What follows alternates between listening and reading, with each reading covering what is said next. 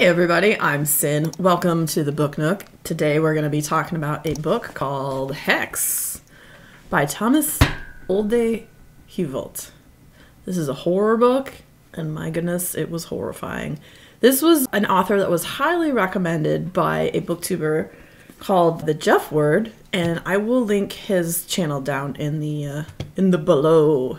In the underlings. I don't know. What do you call it? Below this video. It'll be down there. You can check him out. Go see Beef Daddy. Tell him Sin sent you. This book was insanely creepy and scary. It's one that will keep you up at night and looking in dark corners and making sure there's not some 350-year-old witch with her eyes and mouth sewn shut standing there watching you. Whispering.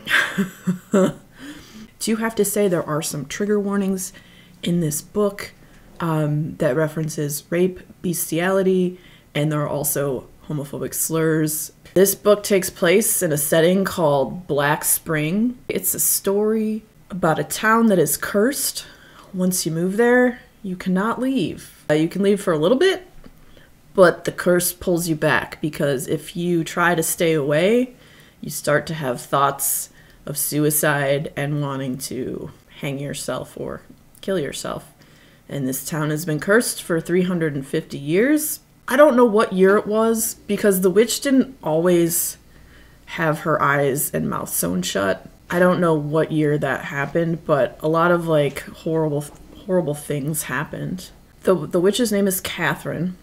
Back in the day, in the times that it was, she was accused, of being a witch. Black Spring is a seemingly picturesque town. It's near the Hudson Valley. This witch walks the streets and basically goes wherever she pleases. And she has her eyes and her mouth sewn shut. She enters homes at will, stands next to children's beds for days on end, and it's pretty creepy. And so they have the town under super high surveillance, and they have this whole decree that not to let anyone outside the town know, or the media, or any of that, because they don't want to spread this curse outside of the town. So the town's teenagers kind of decide to break the strict regulations, and they want to go viral with the haunting. There is one of the sons of the townsfolk has a YouTube channel, but it also has like a secret website called the OYE website, Open Your Eyes. It's private, no one can get on it, and they document and put all their stuff there in these things that they do, like when surveying the witch, and they think they need to like bring this to light. It's the story of what happens with this curse, what happens when the witch is antagonized. Like a new couple moves to town, and they try to deter this couple, like in all kinds of ways from moving there, and they're stubborn and stupid, and then they move in anyway. So they move in, and then they're told after they move in like what happened, and now that they can't leave ever, and you're part of the curse. They're all cursed. And then the husband's all pissed. He's like, why did you try to get us to leave? Try harder to get us to leave. And they had even told him that the town was cursed by a witch, and obviously he didn't believe it because, most people are not going to believe something like that because it's beyond their realm of possibility. But, what you don't know just might kill you. Maybe. Hex is absolutely a stunning horror novel. It's terrifying and creepy. You care about the characters. There's a lot of effed up stuff that happens. So one of the characters too has a girlfriend from out of town, but he can't let her in and he can't tell her about this witch and all that stuff. So it keeps them from never fully being an honest and truthful couple. And just the way that being part of this town affects everyone's lives and how they can't leave. There's a lot of symbolism too when, for bad omens, when stuff happens, like kicking a fairy ring in the woods. Don't ever do that. If you see a fairy ring, don't kick it. Don't do it.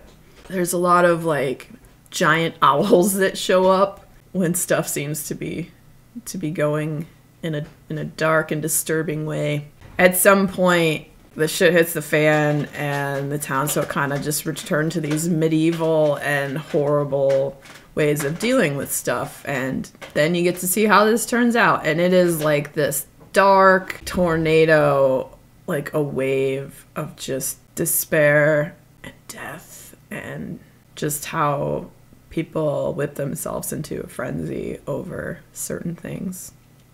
Also, the Dutch book, because this is originally written in Dutch and translated into English, the Dutch book has a different ending. I need to know what the ending is. Oh my goodness.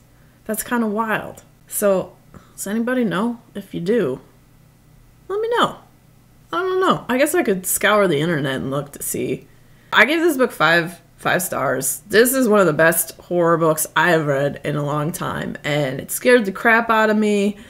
It kept me up at night. I cared about the characters. It's interesting to see, like, if you read this book, like, how your feelings are towards the witch, you know? Just because basically the town wronged her. They wronged her with what they did to her. You read about it in the book. Yeah, I highly recommend this. If you have not read Hex by Thomas Olde Heuvelt, give it a shot. He's got another book called Echoes that I cannot wait to get and read that as well. What will be my next horror book?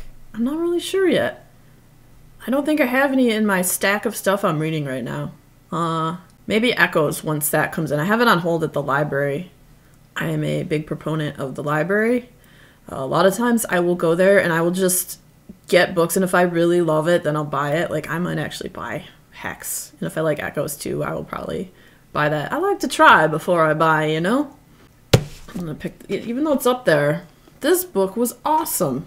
It was bananas. B-A-N-A-N-A-S. Bananas. Thank you for joining me today in the Book Nook. If you enjoyed, like, subscribe, turn on the notifications, come back, see me again, and we'll talk about all things books and other things and stuff and me being weird and making noises at you. Beep boop. So until next time, we'll see you later.